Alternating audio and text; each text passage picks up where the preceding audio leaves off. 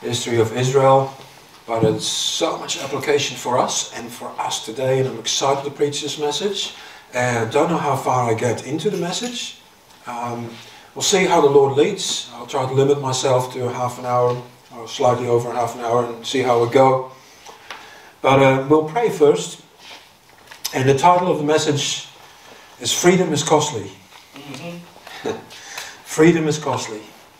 Thank you, Lord Jesus, that we can be in your house, and I'm excited to preach this word.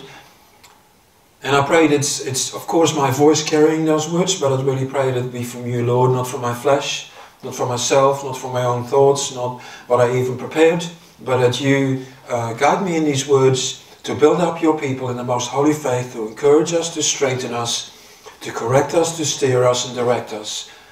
Anoint these words. We ask that, Lord, in Jesus' name. In Jesus' name. Amen. Amen. So, an interesting thing is that there were 10 plagues to persuade Pharaoh, the King Pharaoh, to let his people go.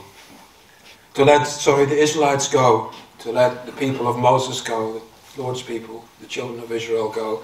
They were in bondage. They've been there when Moses appeared on the scene 4 centuries, 400 years. And there's been promises given to Abraham and Isaac and Jacob and been passed on, of course. And then the sons of Jacob ended up, and that's a whole other long story, the message separate, but ended up in Egypt. And thanks to Joseph, the Lord used Joseph mightily. And the first pharaohs they lived under and ruled under were very favorable towards the Israelites, and they remembered Joseph. But then later on, other kings came, more wicked kings, pharaohs, and what has been created is the perfect communist society. They were locked into the land of Goshen. Now that word locking in is purely coincidence, people. They were locked into the land of Goshen. Close to 1 million Israelites, or probably more, we don't know the exact numbers, but there's some theologians say, Bible scholars, between 1 and 3 million, we don't know exactly. But it was a huge number of descendants of Abraham locked into the land of Goshen, and it was the perfect communist society. I've been thinking about it this week. It's like, it was a completely locked in, controlled society. They were not allowed to come anywhere else in Egypt. Pharaoh was even trying to control childbirth. It's interesting, isn't it? Pharaoh was trying to control childbirth of the descendants of Abraham. Everything was done for them and provided for them by the government. Even Pharaoh instituted JobKeeper. Yeah, and this is serious. They kept them busy with building sphinxes and pyramids that are still standing today. And I would call this sort of JobKeeper. Everything was done by the government. The government was everything, and the government was God. Because Pharaoh was one of these gods, and if there's time, I don't think there'll be time this Sunday, probably next Sunday. Each plague was a false god being addressed. It's going to be very interesting. You have to listen carefully. And Pharaoh was one of these false gods. And the whole philosophy was, everything comes from Pharaoh. Pharaoh is God. Government is God. And you're completely reliant on government.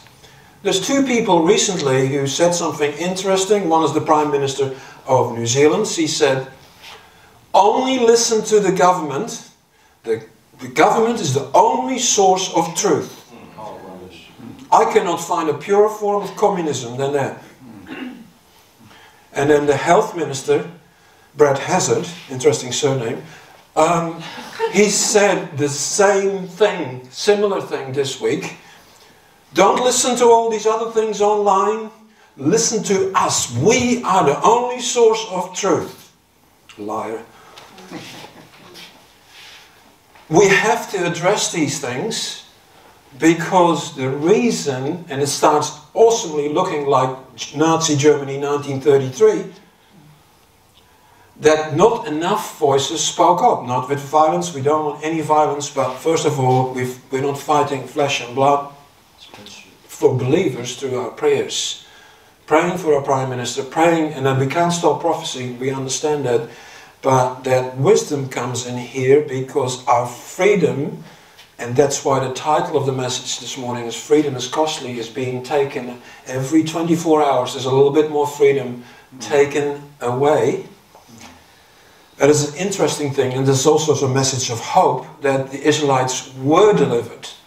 And the Lord did take care of them in the midst of this oppression and of this utopia of communism in the land of Goshen, when everything was done by government, everything, and the Pharaoh fed them, but do as I say. So that feeding is almost like a jobkeeper, like a dole thing.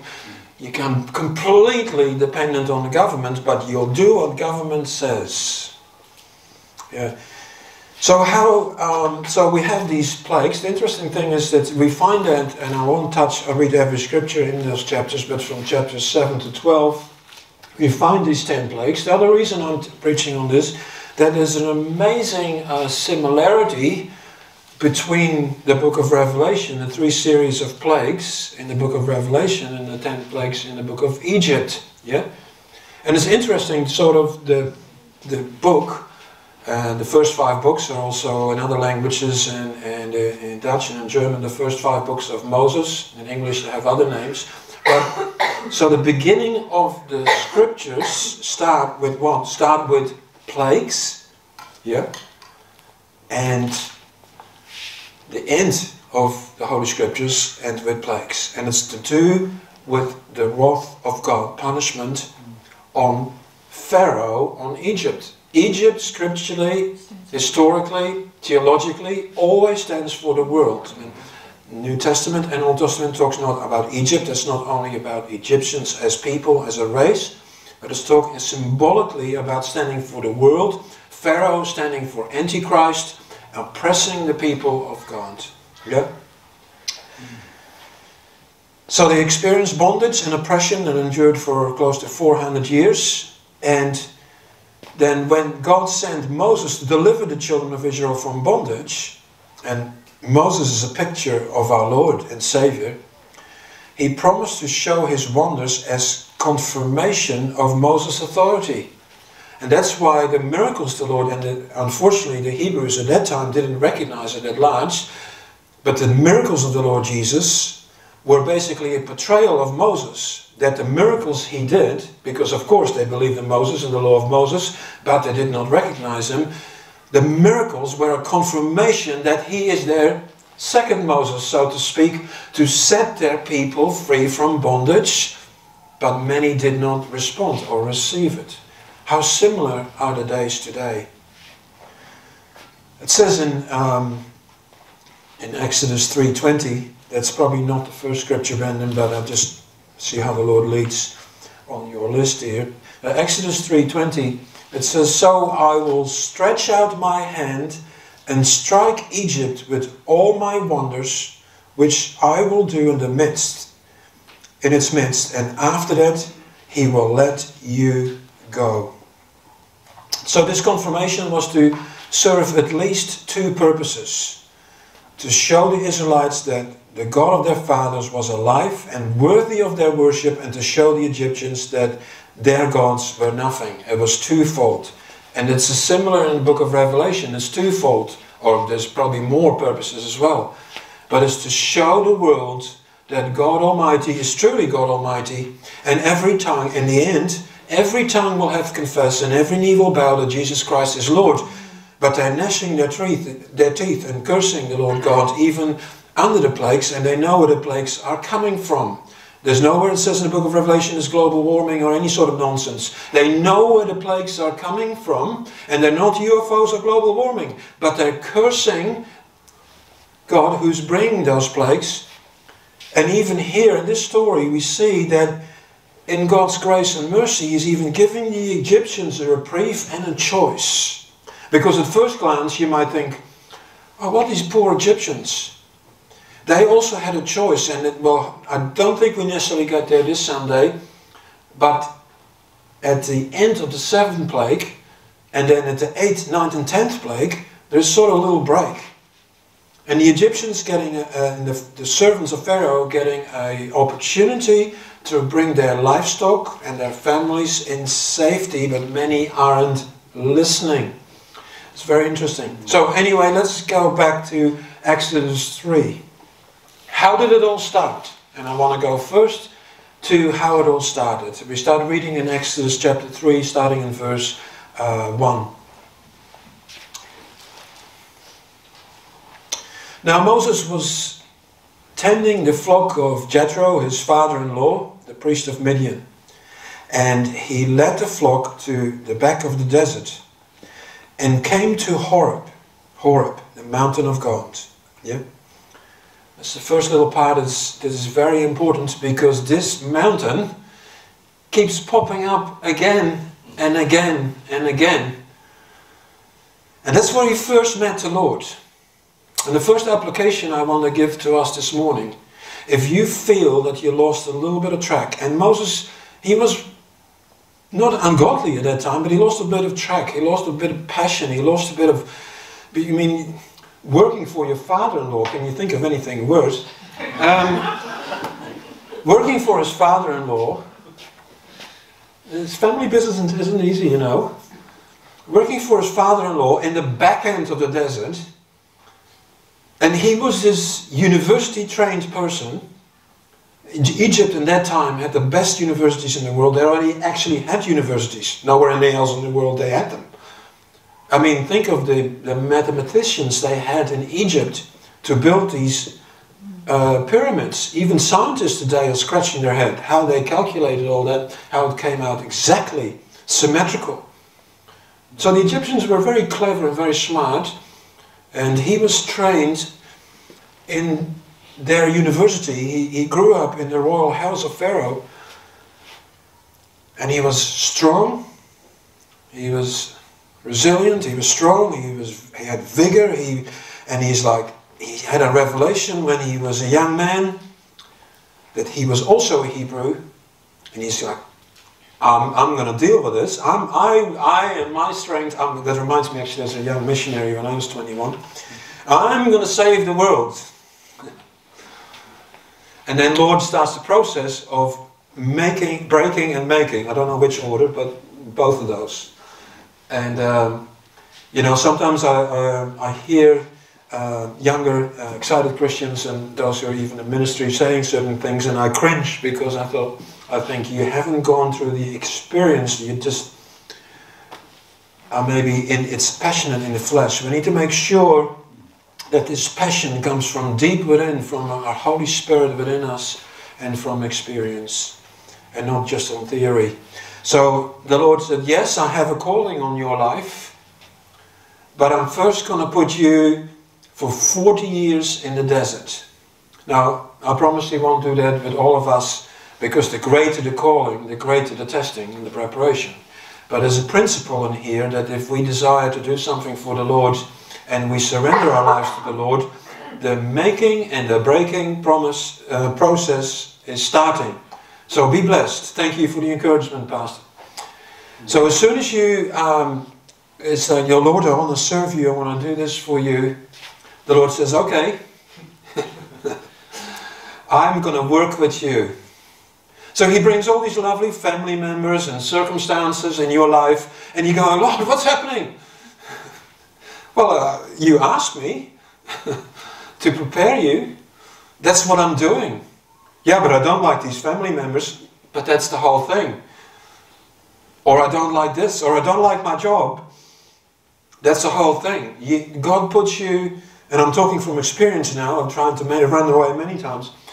God's put you in circumstances where you go, I don't want to be here. I can very much sympathize with Jonah. I don't want to be here, but the Lord puts you in a place of making and breaking and forming and shaping and chiseling. And the Lord, it hurts. I don't like being in the desert. It's hot. All I do is watching these silly sheep. And they never get any smarter anyway, because they always walk away. You think they learn after a while. No, they don't. They keep walking away and doing their own thing. And you always have one sheep that escapes somewhere off and you're running up. It gets really old. That's the life of Moses. How exciting. See, that's the background. And the reason the Lord called him after 40 years, because he was not ready after 39 years and 364 days. He was ready at the 40th year to hear from the Lord. So let us continue reading. And remember that Mount of Horeb, because that's where the Israelites appear again. And that's where he received the 10 Commandments. And that's where he meets with the Lord again. It's interesting that if you feel you lost track of it, go back to the Mount of Horeb. Go back to where you started. Go back to where you lost your track. Go back where you lost hearing that voice. Sometimes a lot of Christians say, I don't hear from the Lord anymore. Well, the Lord is still speaking, I promise you. You're probably not listening. Or there is a block. Not that God doesn't love you and that you're not saved. It's just go back to Mount Horeb. And of course, that's all symbolically. Go back to that place where you met him first. Could be a month ago, could be a year ago. Where did you lose track? And Moses lost track 40 years before that. He ran. He fled. He thought, oh, all my university education is useless, which is probably true. And he just ended up in the desert as no purpose for me. See, that's where the Lord will step in. So, verse 2, and the angel of the Lord appeared to him in a flame of fire in the midst of a bush. So he looked, and behold, the bush was burning with fire, but the bush was not consumed. In the desert you have these prickly little bushes, and they seem to have no purpose. And sometimes you think that your marriage partner or your children or your family or your job is the prickly little bush, and all it does is hurt you. But even that bush that seemingly has no purpose, doesn't even have green leaves on it, God can use anything in your life for his good purpose. Romans, the book of Romans, yeah, for all those who love the Lord, he will use some things. Now it says he will use all things for his good purpose and for our good. Sorry for using that expression, but for his good purpose, for all those who love him. And he's like, go away, prickly bush. No, because the Lord wants to use that in your life to speak to you. Sometimes people say, the Lord, I don't hear from the Lord. The Lord isn't speaking to me. Yes, he's speaking to you all the time. Through pastors, through churches, through messages, through fellow Christians, through the Holy Spirit, through circumstances. And even he can speak to you through a job, through a boss at your job who's not even a Christian. The Lord spoke through a donkey. He can use circumstance. Oh, don't call your boss a donkey. That's not what I mean. That's not what I'm referring to. I mean, like, he can use any person, any circumstance to speak to you. And he looked. See, that's the other thing, is that many of us sometimes see something, or maybe we don't. What would have happened, a rhetorical question, if Moses like, another burning bush. Maybe this through the heat. Oh, I can explain this scientifically. Yeah, it's probably because of the heat and okay, bye bush. We need to sometimes be very sensitive to the things in our life that are supernatural. And there's something in here in this verse where Moses is saying, so he looked. We need to be very alert in these days. Are you looking? Are you searching? Are you knocking? And sometimes we're so quick to, when our car breaks down or something else happens, our first response is, oh, that's probably because of this and this. Didn't service it on time. I've learned throughout the years that so many things that happen in the natural have a spiritual cause. You can't explain it sometimes. I've used this example just very many years ago, but I remember when we were smuggling Bibles in a certain country, we closed the curtains in the vehicle, and I was trying to use a torch that, of course, before we leave, brand new, fully charged batteries, and I go, it doesn't work. In Jesus' name, work. And we ended up using another torch, a smaller torch, and then when we were finished, and the next day actually, I'm thinking, oh, I need to try, and it works. It's like sometimes you're trying to think, oh, this is all natural. The batteries were flat, or whatever. You're trying to find an explanation for everything. A lot of things have a spiritual cause. We immediately, with our Greek scientific minds, we're trying to think, oh, that's probably because of this and this and this. Like, as liberal theologians say, oh, it was low tide when the Egyptian army drowned. It was amazing to drown 500,000 soldiers in low tide. So it's a miracle regardless. So the thing is, are you looking? Are you seeing? So he looked, and behold, the bush was burning with fire, but the bush was not consumed. Is there still a fire burning in you? A passion? Yes. But we're not consumed as such. But you need to keep that fire going. And so many Christians lose their passion. Oh, it's so difficult. Well, what Bible did you read? Come to me and your life is going to be easy. Which scripture is that one? I haven't found that one yet. Which Bible, which New Testament are you reading? Oh, it's so hard. The days are so dark, it's so difficult. Or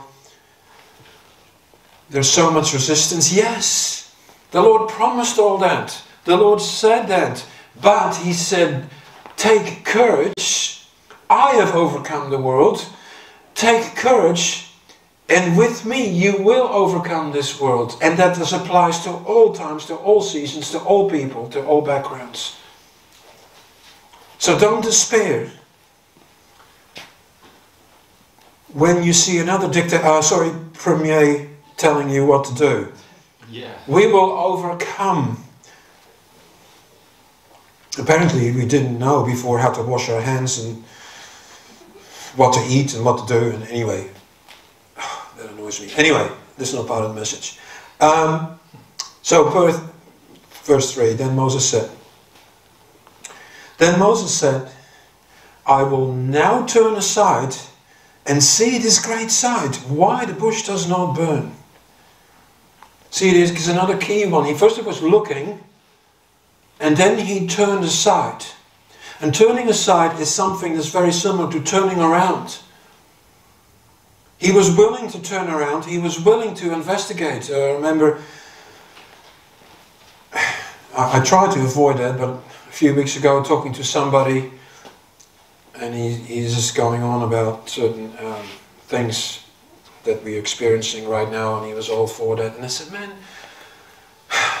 if you will find... He thought that the things that are written on the government websites are gospel truth. I said, that you need to seek the truth, and the truth, you will find the truth. And I think the problem with a lot of people today is that they don't want to dig deeper. They don't really want to know the truth. It's so comfortable to be in this little communist society. I will now turn aside. And this is for us as churches and believers and Christians to turn aside and draw near to this great sight. What is this great sight?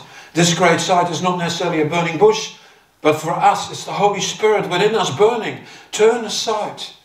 Turn aside to Him. Turn aside to this fire burning in you and take time to hear His voice. Seek Him with all your heart. Repent of all known sins. This is not the time to continue in unknown sins or hold on to the past or not repent of your friends. Because for many it's the things that we do are our friends, but they need to become our enemies in a sense so we can turn away from it. I remember for many years ago counseling a dear I believe he was a brother in Christ, but he was struggling with pornography and others. Like, why don't you turn aside? And then I was a very young pastor, and I probably should have told him from the first time I started meeting with him, is it your friend or your enemy? I could have saved hours of counselling. Yeah. But I wasn't aware, and you all grow in your pastorship, and as long as something is your enemy, it's a waste of time. Like, turn away from it. It needs to be your enemy, and it really needs to be something that you realize you're hurting the Father heart of God. You're hurting the Lord Jesus. He's looking at you from the cross. Or even a resurrected Jesus. He's looking at you. And my daughter, my son, why don't you let go? I have done it all for you.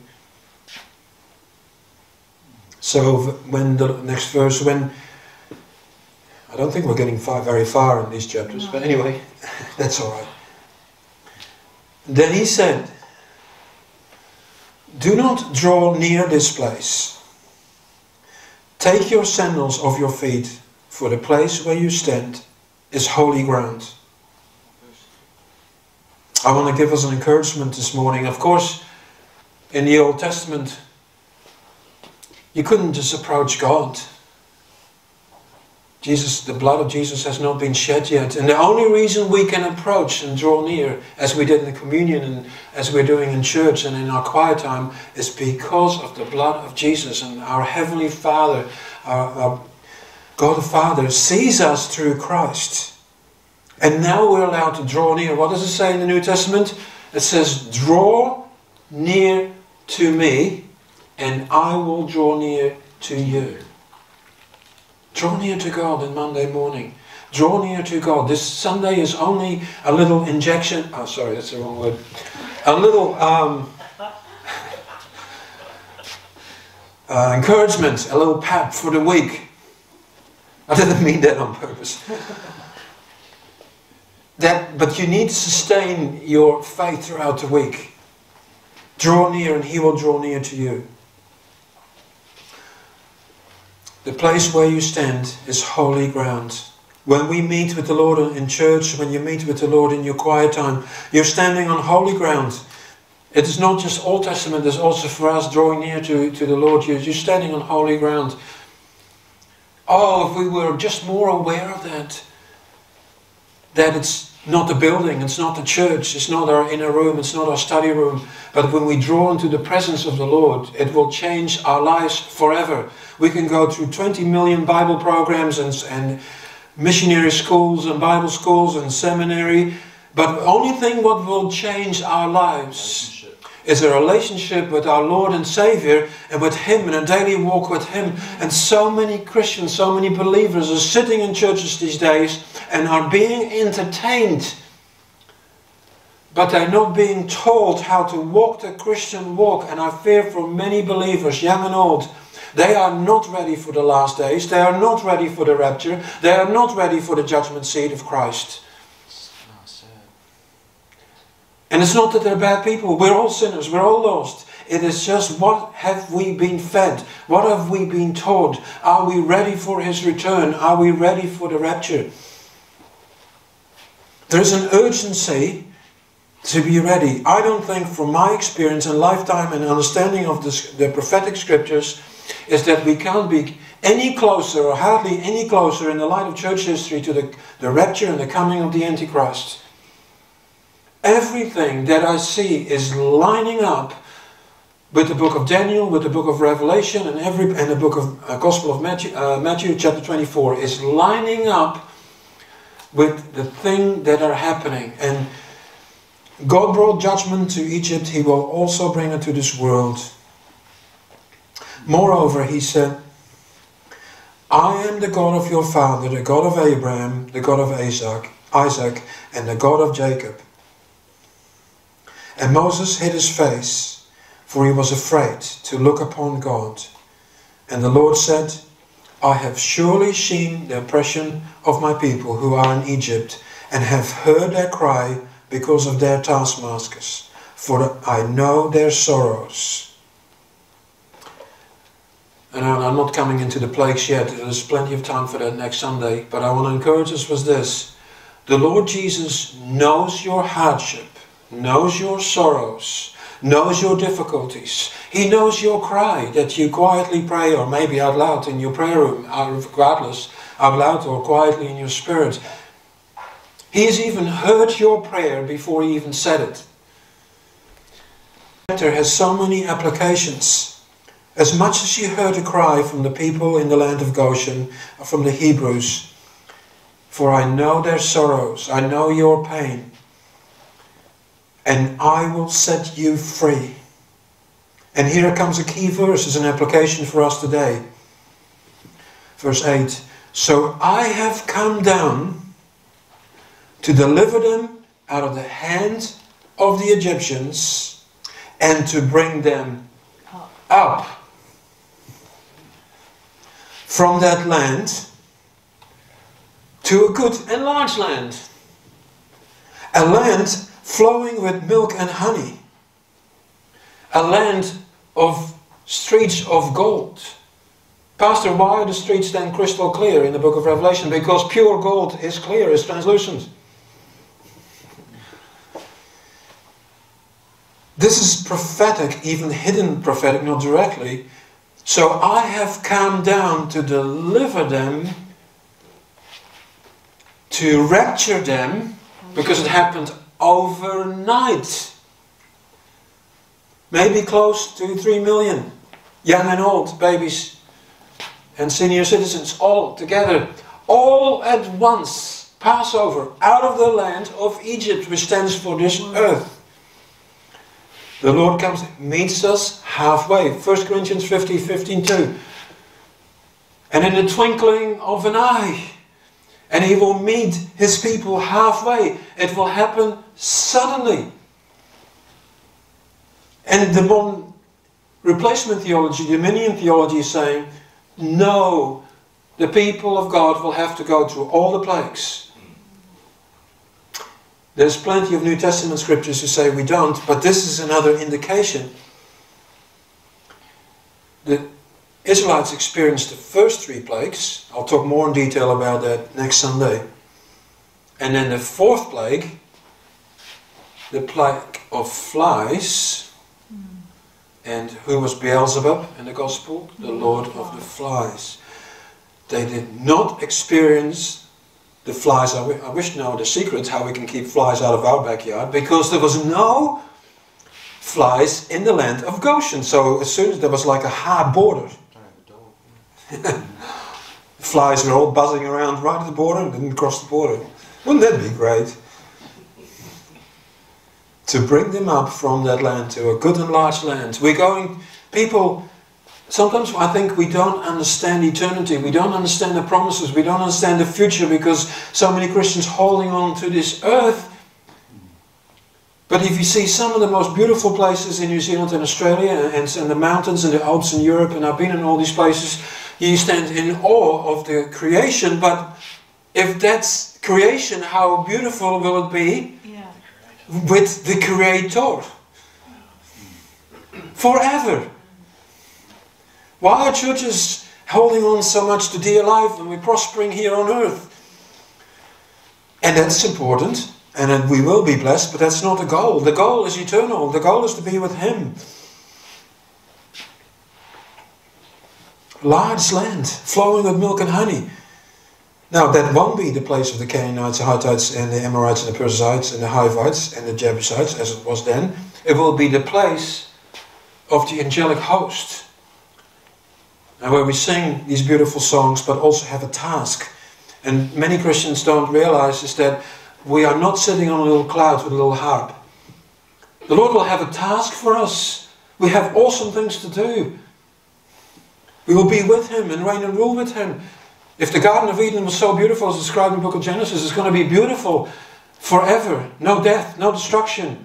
But I read once a vision about paradise from somebody who wrote a book about it. I don't know if it's true, but I thought it was interesting that he said, when you walk on the grass or the plants in paradise, they spring up right behind you. There's no footprints left.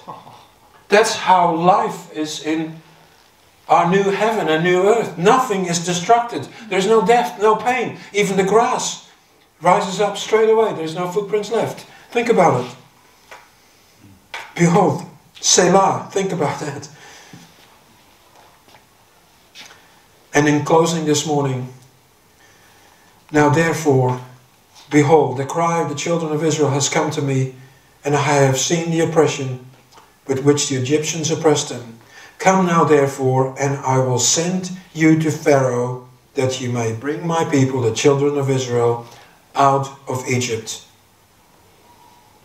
I believe, based on this portion of scripture, that we as believers, that's just my thought, I don't declare this as absolute doctrine, but this is my thought, is that we as Christians will experience a little bit of that oppression that we already see coming. As the Israelites, we're not going to the Great Tribulation, but the Israelites experienced the first 3 plagues, and it was not pretty, very uncomfortable, but not deadly. And I believe we as believers, there's a similarity here for the time then and the time now, that I believe that we are now in the foreboat and in the beginning of, so to speak, symbolically speaking, 10 plagues, and 10 stands for the number of fullness. We're now in the beginning and the foreboat to the Great Tribulation. And so I believe this message is an encouragement to us, but also a warning, and the understanding. And I think many of us do understand it. But be encouraged. The Lord heard the cry and the suffering and the prayers of the Hebrews, so He will also hear your prayers. And there is nothing, no pain on the inside or outside or in your body that He doesn't know about. And He is our Heavenly Father who cares about us and takes care of our coming and going. Not to cue our up. He takes care of our coming and going. Let us stand to our feet. If we can, yes. Thank you, Lord Jesus, that there is a hope, and we have hope planted in us. We have a fire, a passion in us. We've seen the burning bush. We have seen the cross. We have seen you, Lord Jesus, and we cry out to you, Lord Jesus, as our Lord and Savior, as our Master, and we're looking forward to that day, and that we may hear from you, well done, good and faithful servant, in Jesus' name. In Jesus' name. Amen.